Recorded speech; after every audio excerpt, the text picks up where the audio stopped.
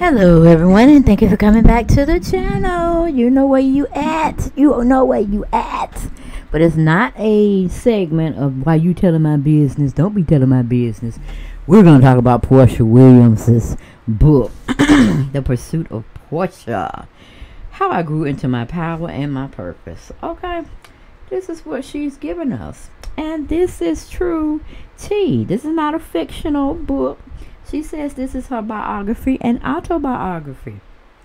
So everything that I am spitting to you on my show, on my channel, is definitely truth. This is Porsha's truth. And I'm telling you, it's something else. She told me in non-essential ways that chapter 1 was about her mama trying to be an astute businesswoman, but basically fell flat on her face. Now in chapter 2, she telling me she admired her daddy and wants to be like him, but she is telling me he's a hoe. Okay, so we got a businesswoman as a mother, as a flop, and now in chapter 2, she calling her dad a hoe. Okay, and an abuser, mentally abusing. But she says she loved them, y'all. She says she loved them. So why don't we just get right on into it, honey? We're going to get right on into it. She pretty much glosses over about her dad dying when she was 16 years old. And Lauren being, I guess, 10 at the time. And she wasn't having it. You know how most people are there at funerals. They ain't got time to be sitting up in no church, no 3 and 4 hours, trying to celebrate the life of someone who's deceased. And people getting up there telling lies on the microphone about what they did, this, that, and the third. And, you know, it's just too much. I kind of believe that COVID came at a good time because it stopped a lot of people from going in the church telling lies on the deceased one. Now they're just doing it at the graveside, quick, fast, in a hurry, and people don't have to listen to all that. Because I say, give the people their roses, their praises, their adornments when they're living, when it matters, versus trying to tell them all this stuff when they dead and gone. That is fruitless and vile, in my opinion. Tell somebody you love them now. Don't tell them when you're on your deathbed and stuff of that kind of nature. That's just piss poor in my book. Piss poor. Fraudulent, foolish fuckery and fakeness going on. Okay?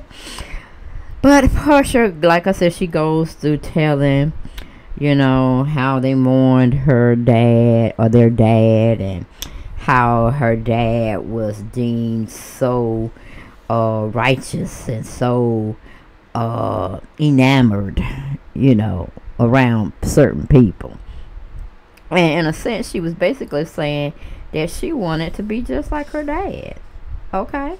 She talks about all these red roses just draping the church that he was being buried or laid to rest in.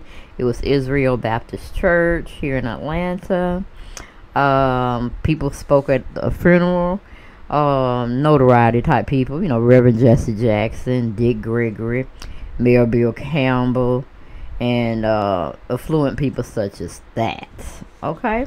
But if anybody know, that whole scene is a bunch of mess when it comes to those civil rights leaders and their personal lives. Because I heard, and I'm just saying it, I heard now, it was widely known in these streets, okay, that even Martin Luther King was a playboy out there. But as we know, Coretta Scott King stood by her man, no matter what came or whatever. If it was done that way, it wasn't done where people would see it and go out there and publicize it. And we did have media outlets then that they could have definitely done so. But she was just so respectful. Even though her husband was a dog too, going around here laying it low and spreading it wide for all these women. I heard Aretha Franklin was one of them. I'm just saying. Hey, I just heard it now. Yeah. And I know I personally met Coretta Scott King. Very nice lady, very educated. Just her whole aura and essence was just like, oh, I want to be like her. You know what I'm saying? Not like her personal ways, but her characteristics, her demeanor, and how she gives the correct optics for people. people when she's out in public. And what she do behind them closed doors, that's her business. You know what I'm saying? Hell, she could have been going with another civil rights leader. You'll never know. I think Andrew Young took fancy to her. And they were trying to portray something up with them after his wife had died and all this stuff, them trying to get together. But she probably knew. He ran in that same pack her husband ran in. He was a dog too. But anyway, just to give you one-ups on her, that was a true lady of the civil rights movement, trying to be the backbone of her husband, being the forefront out there, Martin Luther King, trying to get us from the back door to the front door. So, but you never heard anything. That's what I'm saying.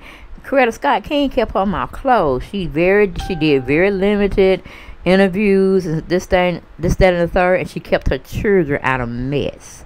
Okay, now what Diane was trying to do, I don't know, because it seemed like Mama Liz or Auntie Liz, the daughter of Jose Williams, Porsha's aunt, she didn't like Porsha. She didn't like Diane. She probably saw Diane as an opportunist, and she wasn't here for her. And she probably felt the same thing about Lauren's mom too, because you know, when people are that high up, or they think they that high up in society, they tend to look down on you and while they on their chariot or their throne. If you ain't coming from no good stock, or they feel you can help with the movement back then, or you wasn't deemed trustworthy to be around that circle, then they ain't had nothing to do with you, pretty much. You know what I'm saying? So I could see the backlash Porsha probably got or felt that energy coming from that side of the family, because they thought they was the shit in Atlanta when they really weren't. They really weren't the shit. Okay, but people knew who they were because they were being publicized or always with their dad when it came to speaking in churches about, you know, the black movement and how they wanted all black people to come together, boycott the bus lines and this, that, and the third. And hence of the preparation plans they were holding for different marches they were going to be doing out there in the community here in Atlanta and around the Bible Belt section. Okay, they were getting around, and that's loosely when I'm saying it. They were handling business, but they were getting around with other women that weren't their wives. You understand what I'm saying? So I'm pretty sure Juanita, which is Reverend Jose Williams, her grandfather, she had some issues with his, meaning Jose Williams, philandering ways too, because I met him personally too. I don't know if I told y'all that. I'm pretty sure I did in one of my past videos. He felt privileged. He had that little, like, you know, white people go around him. Not all white people, but some people go with that privilege deal. He felt he was privileged because he was part of the civil rights movement. And every time he came to Kentucky Fried Chicken on Glenwood Road, it's no longer there now, but it was on Glenwood Road, popular spot for people to get their KFC and the Gator. He felt that we needed to give him his food free. I'm like, what entitlement are you talking about? You know, like, free? I gotta pay for my food. You know, I didn't have to pay my food once I was working there, but when I had to come up here, and I thought I was important. You know what I'm saying? But he felt that you know, did you know? He even asked me, do you know who I am? I'm like, yeah, you look familiar. I think you're Jose Williams. He said, yeah, that's right. He was driving around with his Cadillac. Girl, he was drunk as a skunk, and he was known in Atlanta to be a drunk as a skunk person too. Okay, I don't know if his demons or his things he had done in his past was getting to him, or he felt lesser than or whatever, but that he was a drinker, a drunk. Okay, so to catch him in those rare moments where he was coherent was a jewel. Okay, but the man was smart. Now he was a college graduate. I think the love or the we call it career choice he had at one time was he's a chemist, so he was real good. That's why I said I know Porsha got these genes in her. Why she did not foster herself to do better? I mean, come on now, the stardom, light, that's all you wanted. But again, at 2 or 3 years old, this is what she was expressing. She loved that glamorous life and the luxury life and the being around the who's who and all that. And this was at a very young age. How she said 2 or 3 years old, but I don't even remember me even sucking my bottle of my pacifier at 2 or 3 years old, or trying to get up my bottle, to drink from a sippy cup or whatever. So I don't know how she is amazingly remembering these things at 2 and 3 years old, but this is how she's doing. And it's very confusing with this book, because sometimes you think she's 16 years old when she's reflecting back on past experiences, but the child be talking about she was 2 and 3 years old. I'm like, who telling you this? Because you cannot remember this, okay? But yeah, Porsha's dad's side of the family, they felt they were the it people. And evidently, they didn't see Diane and her mother as the it factor. So basically, they tossed them to a side. And when they had to bring them out where people would know who they were or whatnot, that's when they did it. Other than that, they didn't mince any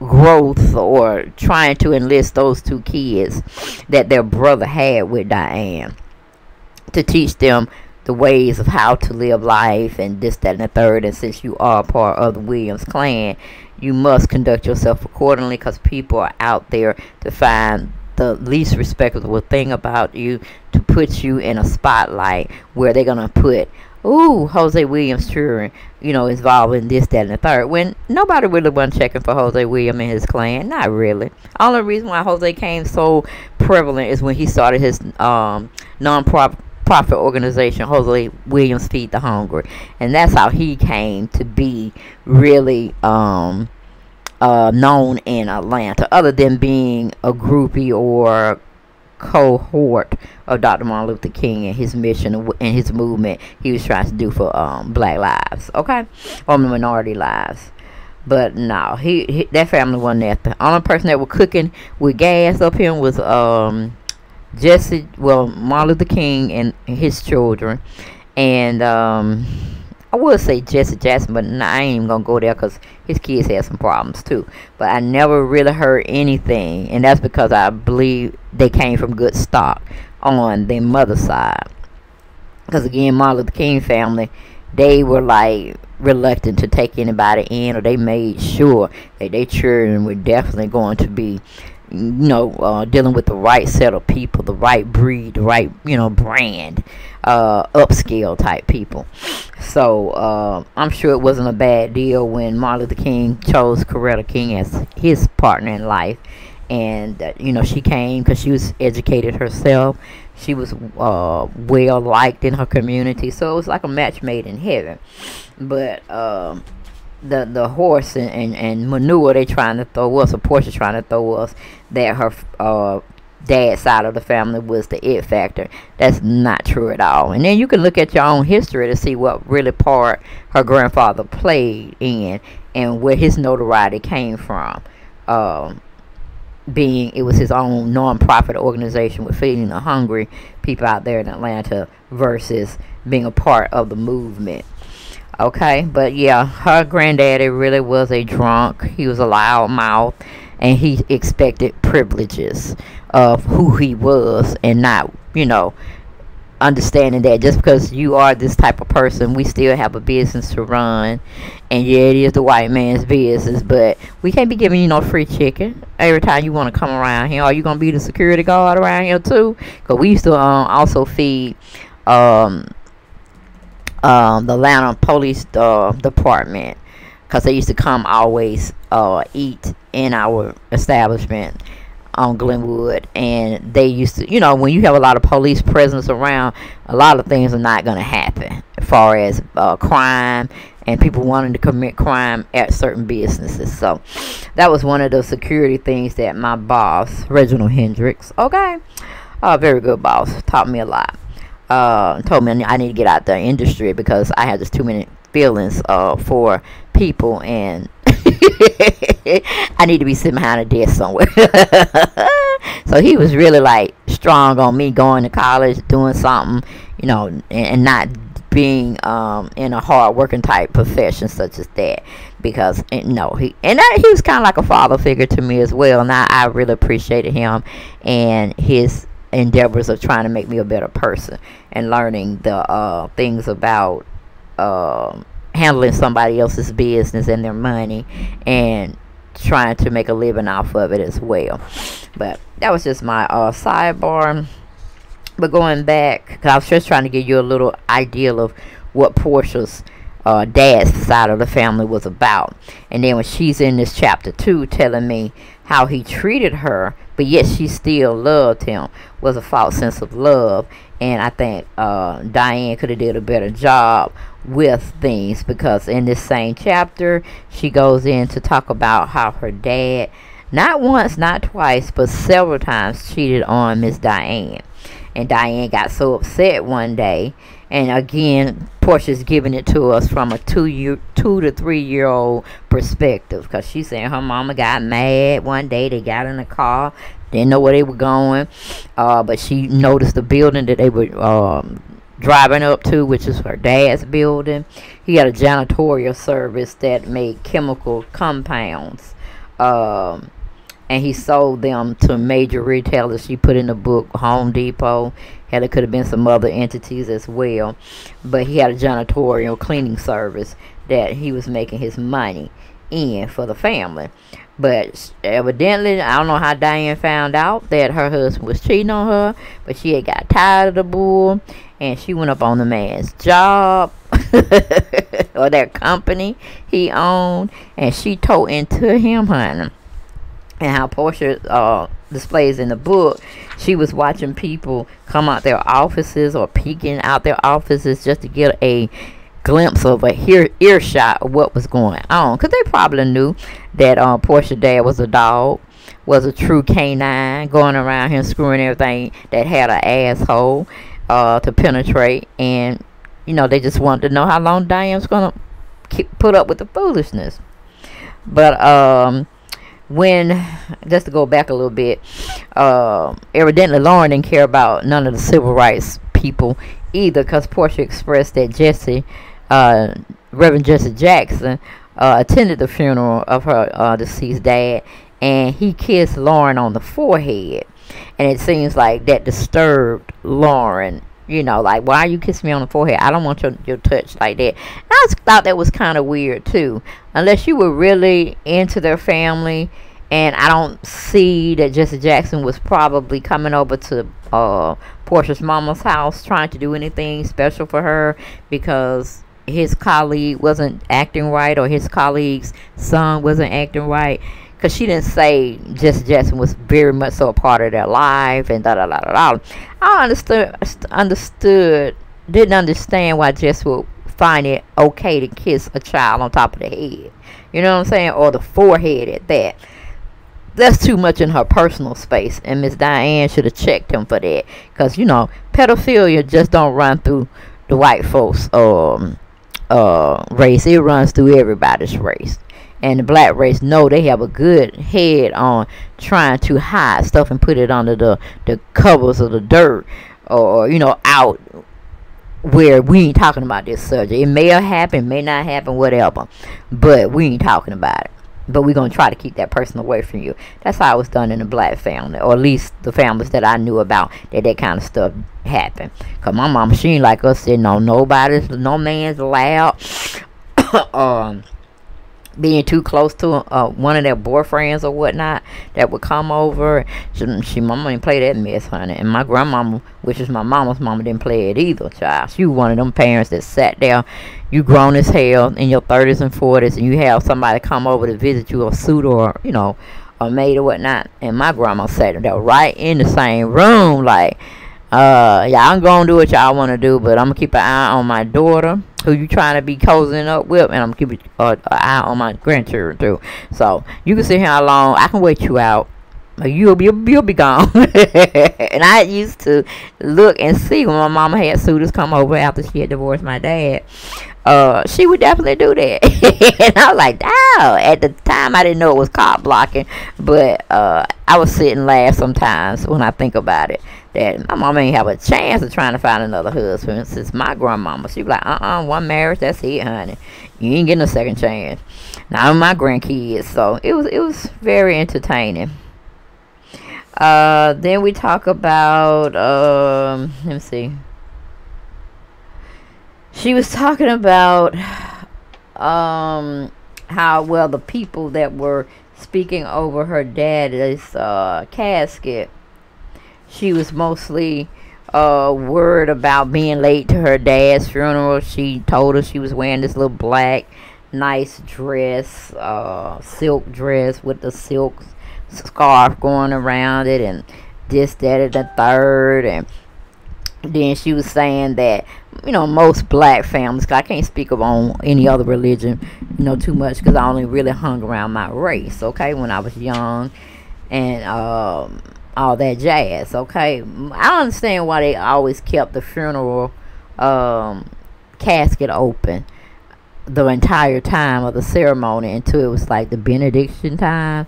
But that did happen a lot. And, you know, a lot of people just can't take that. I mean, if you're going to come in, stroll the first part of the programming with the proceedings of, you know, talking over the deceased loved one, you know, make it how they make it now. You know, you have a room to go view it. But once that casket is brought in to start the services, it's closed. You know, maybe we'll open it back up for you prior to us putting them in the ground, or maybe we can open it up at the ground, the grave site or whatnot. But it is a little bit too much, especially if a person died unexpectedly, or, you know, they weren't like on their deathbed already, or succumbed to a terminal illness and they really had checked out brain wise, and it wasn't then like that, but like something like a car accident. And not saying they were disfigured or anything, but you just don't want to look at somebody like that, because it kind of creeps you out. And I kind of get creeped out when people take pictures at the funeral. I'm like, you already have your program, you know what I'm saying? That should be enough. You don't want to see somebody how they actually died, unless they are like peacefully looking like they're sleeping, you know. But if they're looking kind of rough and stuff like that, you don't want that image. You want the image that when they were being vital and had full of life in them. You want those memories. But, you know, to each his own. But she was talking about how she sat behind Lauren's mom.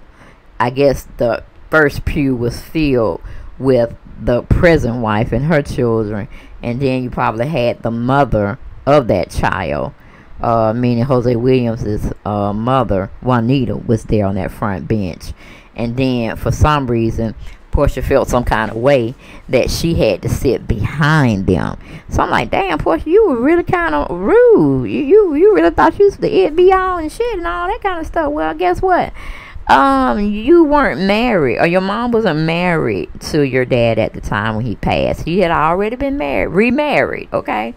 And Miss Lisa was going to keep him. Even though you told us in this chapter 2, he cheated out on Lisa too, and you told Lisa about it. And I'm like, girl, were you trying to like really break everybody's spirits? I'm sure Lisa knew he was a cheater, but we as women, we got to do better about ourselves. We got to say, we ain't dealing with you if you cheat, because if you cheat once, you cheat twice, you cheat 3 times more, and it just be a hot mess. And that happened with your mom, from what you're telling us. He cheated several times on your mom, and she finally figured out, no, I'm not going to keep fooling with this turd. I'm going to get rid of him. Let Lisa handle those problems now, where she got to sit up and wonder where he at. And when he come home, he got an attitude and want to start a little bit fights here and there. Now, I give that to her. So, Lisa put up with, meaning, what's her name?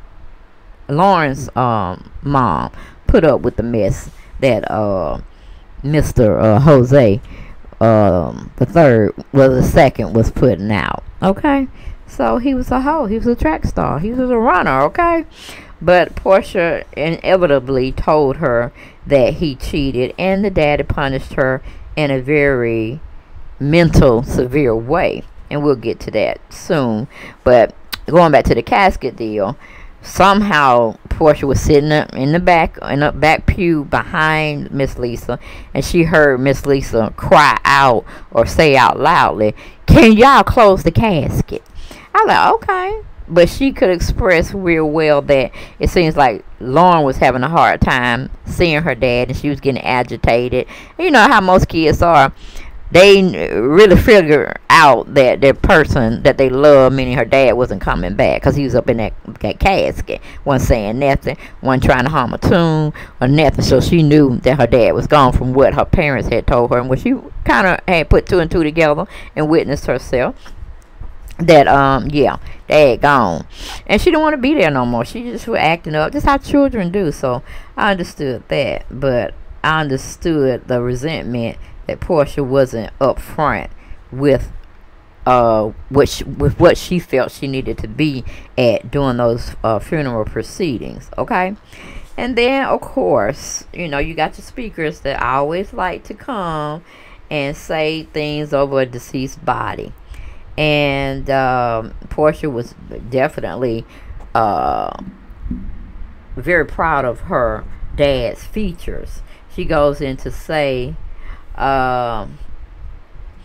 he was a truly average height black man, which he really meant. He stood 5'9". My dad was like me in many ways. He was attractive. He was flashy. The type of guy who walked in a room and made you wonder, who is that? Our family has really bad vision, so he always had to have glasses on. But it's just the point that Porsha was saying that, oh Lord, you know, my dad was pretty, and I seen him pretty. I mean, he ain't no ugly man, but he ain't no cute man either. From the pictures that I were able to view on Instagram or what you call it, Google, when you Google her family's dad's name, that weird picture comes up with him having the glasses. And I think they were transitionals, we know as now, when you know, out in the sunlight, it covers it like shade, and then when you come, it has a little tint to it to make it look like he's wearing sunglasses, and then when he gets inside, they really be black, which I never understood that, because I'm like, he should have just had two pair of shades, one pair of shades and one pair of glasses. But who am I? He thought he was the shit. Diane thought he was the shit, and Lisa thought he was the shit. And guess what? He cheated on both of them because he cheated on them. Okay? But she was giving her dad all this high notoriety, all this high praise, and the people that were speaking over him were saying, you know, how, you know, he was, and who his dad was, which they're saying Dr. Martin Luther King, Jose, her grandfather, her dad's dad, was his chief field lieutenant. And, you know, she talks about he was a part of the Southern Christian Leadership Conference that Dr. King was, that was his baby, and basically what he was establishing with the growth and the movement for black people, color lives, and making sure they had a seat at the front table as well, instead of going through the back doors in different organizations and things of that nature, sitting on the back of the bus and all like that. He wanted everybody to be equal. So she was saying that her dad was a part of that, trying to give him some notoriety as well. But again, like I said, he was muchly known as starting the organization Feed the Hungry here in Atlanta. Then she goes on to talk about her grandmother, which was her grandfather's wife, Juanita, and her dad's mom. She was educated as well. She was the first. She was she was equally impressive. She was a graduate, third in her class from Savannah State College, eventually becoming a Georgia legislator and one of the first black women to run for public office in the state. Then she goes in to talk about how her dad got people together, how he got them straight.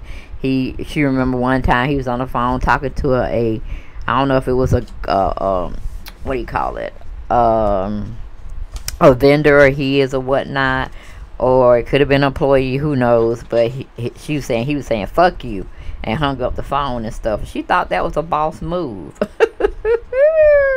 I'm like, girl, if you don't sit your ass down somewhere, okay. Then we go into talking about, she gives us the aspect of when she's about 10 years old. Lauren was 10 years old when their dad died, and she was 16, and how they went and saw him in his final resting state in Duke University Hospital, and how she had to take care of her little sister, because nobody else was looking at her sister, and how she was acting out because she was tired. So Porsha said she laid on the floor and had her sister lay on top of her to prevent her from being nasty on the floor. She took the nastiness so her sister could get some rest. I'm like, okay, all right, Porsha doing the big sister thing. But it just is what it is. Then it goes on to say Porsha and her mom and dad met at the University of Georgia. So it didn't really say that her mom graduated from the University of Georgia. It said she was doing her undergrad studies there, and her dad had enrolled in law school there. So I don't know, but it seems like both parents were post-secondary educational smart. Why they didn't have their daughters go to school, I have no idea. Why they didn't instill that in them, I have no idea. Okay, but I guess his cleaning company was doing real well, because Porsha said her mama eventually quit working for her dad at their chemical company and assumed the position of a total housewife. All right, so Diane got a chance to do that. Then Porsha goes into another scene where her dad, I'm guessing, is with Lauren's mom at this time, because he's insisting that both her and her brother, hang out on their house every other weekend to try to get to know Miss Lisa and this, that, and the third. And he had another son by, I guess, his girlfriend. I think his name was Brenton, I'm thinking. But evidently it must have been by some other woman, because he only seemed like he married two women, Porsha's mom and Lauren's mom. And I guess he just had affairs out there, and probably more children we don't know about or Porsha didn't talk about. Okay, but yeah, but it's just pretty much crazy this going on, because Porsha was saying her mom got so upset it was almost like Bernadine from Waiting to Excel scene, where her mom just got sick of her dad cheating on her, and she was tearing up $1,000 suits and just doing all kinds of crazy shit. And Porsha was saying this was when she was 3 years old. Okay, and I'm like, okay, all right, you can remember all of that. I'm like, did Diane just tell you this shit, girl? Did you really know that's what's happening? 'Cause I'm telling you, I couldn't remember nothing. And I thought about that after reading this book. I said, I was trying to figure out, could I remember something at 2 and 3 years old? And I'm like, hell no. Because my mom said I wouldn't give up my bottle to, I always used it for everything, as far as soda she would give me or juice or whatever, because I ain't like milk. My brother used to always take my milk from me, take it from me from my bottle or whatever. But I couldn't remember very much. It's like my mom wouldn't let me go that far. Now I can remember things at 5, 6, 7, stuff like that. But 2 and 3 years old, and Porsha has an idyllic memory, letting her know that her dad was cheating on her mom, and her mom was going around here cutting up $1,000 suits. I'm like, you had to get that information from somewhere else, because you being a 2 or 3 year old, you don't know how much them suits cost. You could care less, really, because it wasn't your clothes. You know what I'm saying? So you were saying these were $1,000 suits. You had to get that from your mama, Diane, girl. You ain't fooling us, okay? Then she goes in to talk about her mom had to quickly assume a position, and somehow she started running a 24-hour daycare center, which doesn't make sense, because if you were 2 or 3 years old at the time and your mama started this business, how possibly could it have been that you was a guarantor on the loan? Because we found that out in my last video that I had told my family about. So that doesn't make sense, Porsha, what you're talking about. Then you really should have had somebody to chronicleize your book, because you're just going from 2 to 3 year olds to 16-year-olds to when you're grown, and it's just crazy. But what really got me was that she idolized somebody who basically tore up the family thread of a union. She loved her dad. She emulated her dad, because she likes that same reception. When she enters a room, she wants to look glamorous. She wants all eyes on her. she want to be dressed to the nines, you know, all that jazz going on. And I'm like, girl, your mama taught you how to not do business, and your daddy was out here acting like a hoe, and you praising both of them. I don't understand. I don't understand. And then she was saying that her mom never spoke bad of her dad. She always would tell them when they go over to Miss Lisa's house to be nice, to respect her and her home, and this, that, and the third. And they tried to follow suit with doing that. And, you know, at this time, the dad was calling himself, watching them. And he was having Porsha do all her homework, make sure she had everything together, because she didn't want to hear her mother's mouth. And Porsha was like, okay, daddy, you know, it just is what it is. Okay, but then it goes on to say she had to keep her father's secrets, because if she didn't, she would be punished. And her father's secrets was basically him cheating on Miss Lisa, which was his second wife, Lauren's mother. And if she didn't, it would be consequences. So she dared not tell the truth to Miss Lisa anymore, or any other girlfriends, because she said, I remember there was a time I was with my father when he went to his girlfriend's apartment. I was around 10 years old, and I didn't realize the rules of running around. I didn't know that you could see things that weren't supposed to be repeated. I mean, I was raised in a household where we told one another everything, or at least I thought we did. Being slow to Dad's new rules, I had told Lisa what I had seen, which apparently I wasn't supposed to do. So on his next date with his girlfriend, instead of inviting me inside, my father made me wait in the car for hours. Okay? And the other son, I guess it was Brent from another relationship. He was in there with his dad, and he was checking on Porsha by looking out the curtains, making sure she was okay. But he had her sitting there in a hot-ass car for hours. Now, I'm like, Child Protective Services, where are you? Child Protective Services, where are you? Because Jose Williams, Porsha's dad, was full of shit, okay? And he should have been reprimanded for that. And Porsha was at the age to be able to tell her mom what was going on. I mean, she was 10 years old. I know I told on my dad, you know. He came to pick up me and my brother. If he dropped us off anywhere suspicious that I didn't know about and it wasn't his family, I told, honey. I sung it. I sung it to the high heavens. But, you know, my dad never really did on those crazy things. He just wanted to be free. He was a little hoe, too. He didn't want to take care of. He didn't pay no child support. And he was a preacher's kid. Yeah, my granddad, his dad, was a preacher.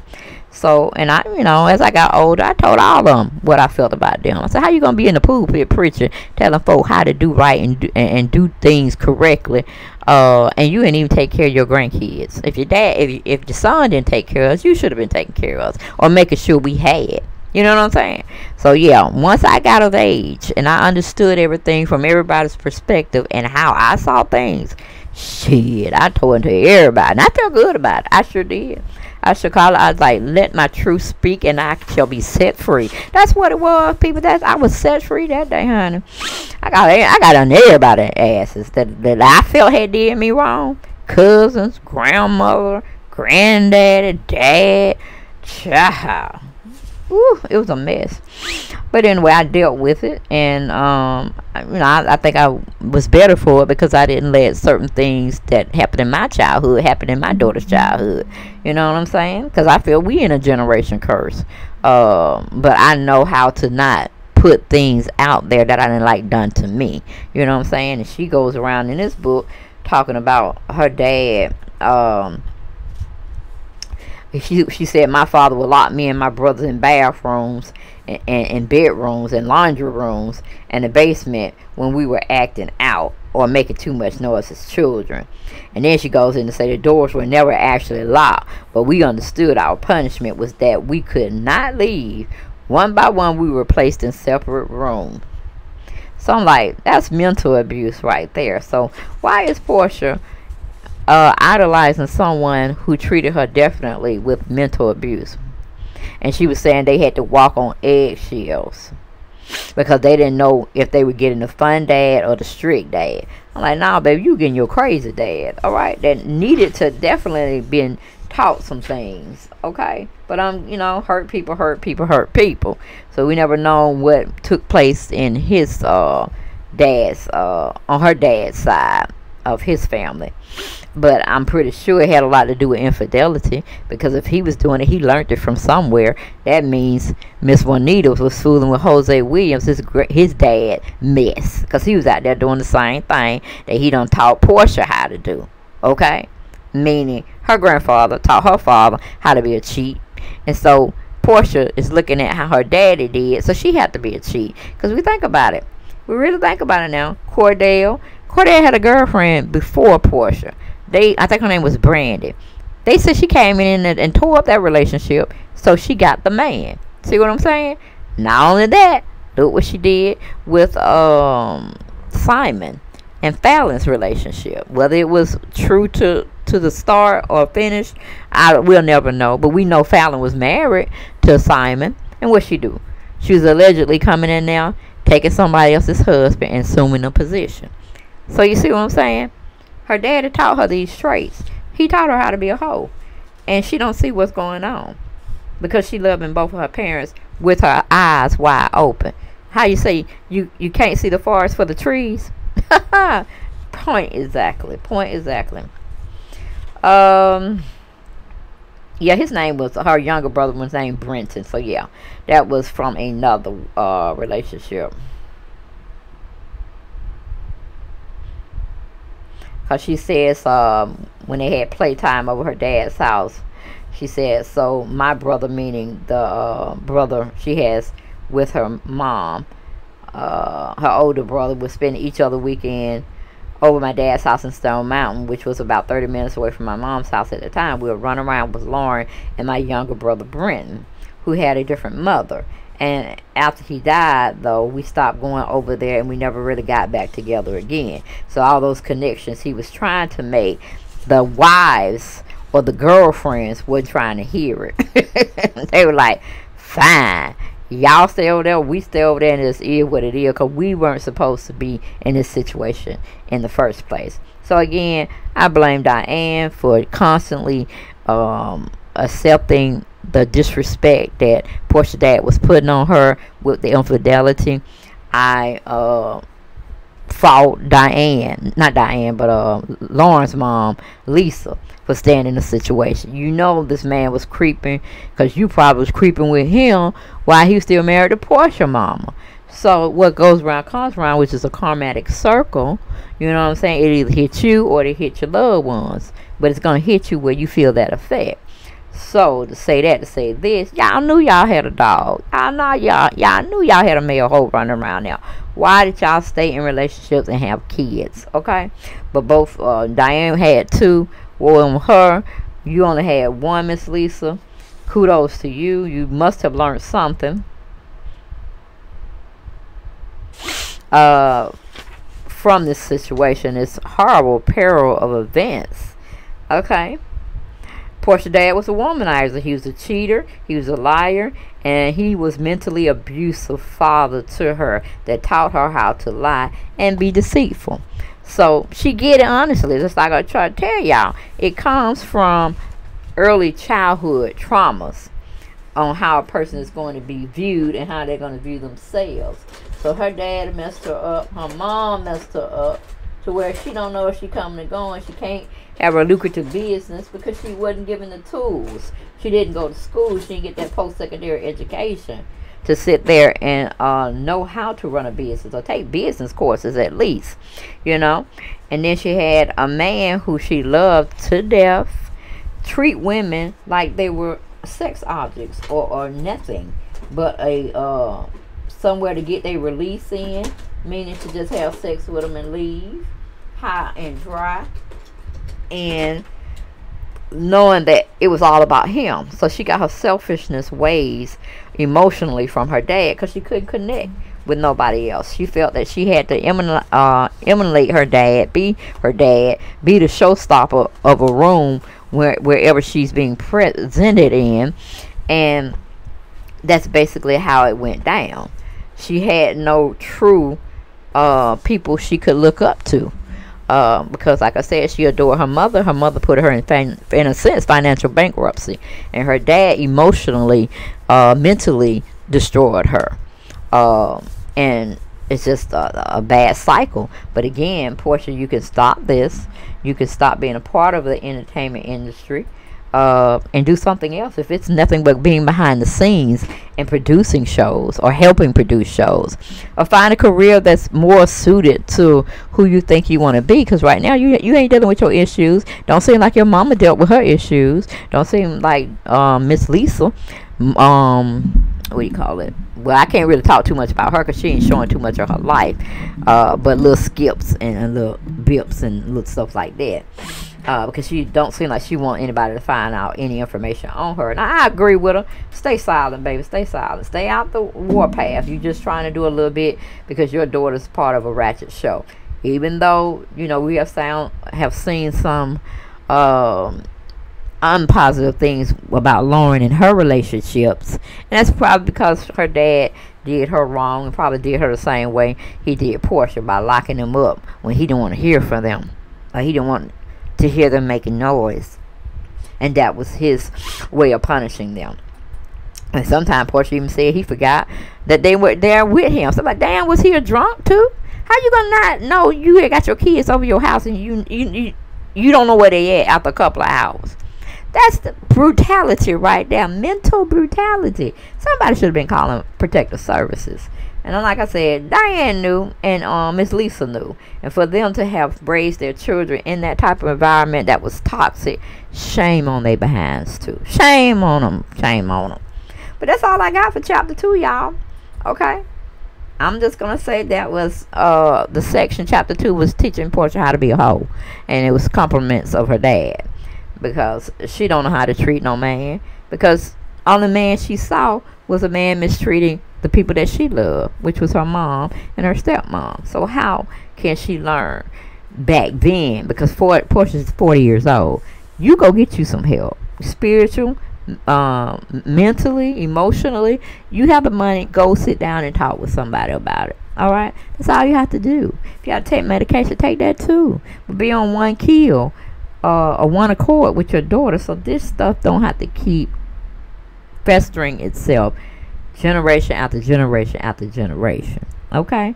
And how you, child, I'm still trying to figure out how you got hooked up with R. Kelly. But I'm sure as I keep going on, I'll figure that one out too as well, or draw my own perspectives.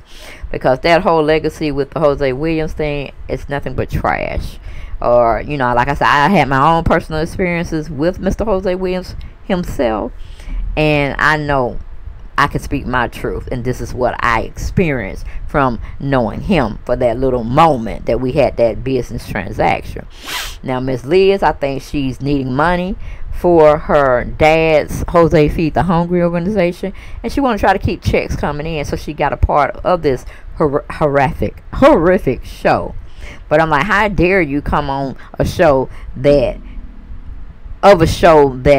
of a niece that you didn't really care for when she was young in her formative years, when you could have been doing something positive with her. I mean, damn, you had kids near her damn age as well, but you just chose to like throw that to the side. But now she supposedly is a part of being almost married to a man who supposedly be a millionaire.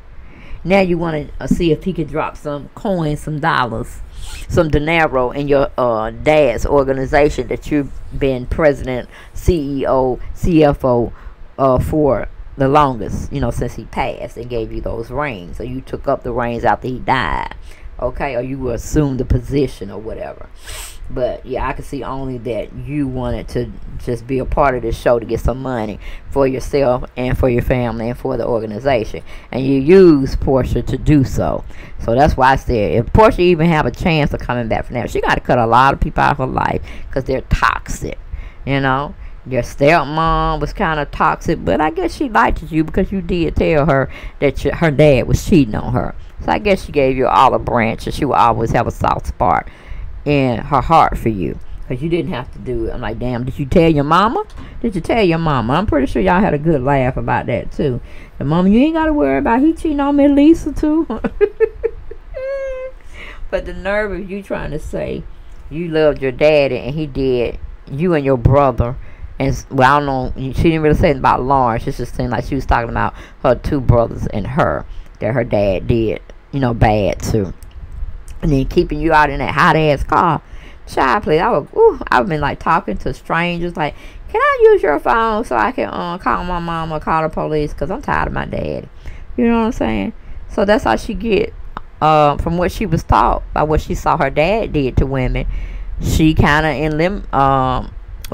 enlisted that behavior into her own characteristics, and she do the way she do to men. So hey, again, hurt people.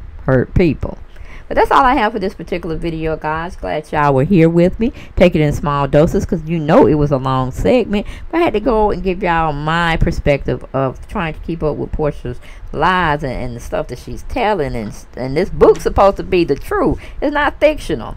So, you know, I don't know if she wants sympathy points or whatnot, but I do know at a certain age, you're supposed to get your help, because it's too many PSAs out there, personal service announcements, and too much information on mental abuse, domestic abuse, and all this kind of stuff that she could take part of and arm herself with those skills and resources to be a better person, and to teach it to her daughter that this is unacceptable behavior. If you come across a man trying to treat you this way, or a woman trying to treat you this way, get the hell out. Don't get them no more energy. Just move on, because it's a dead end. Okay?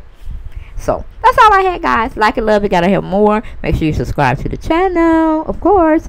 And like and share my videos. Thank you, guys. Bye-bye.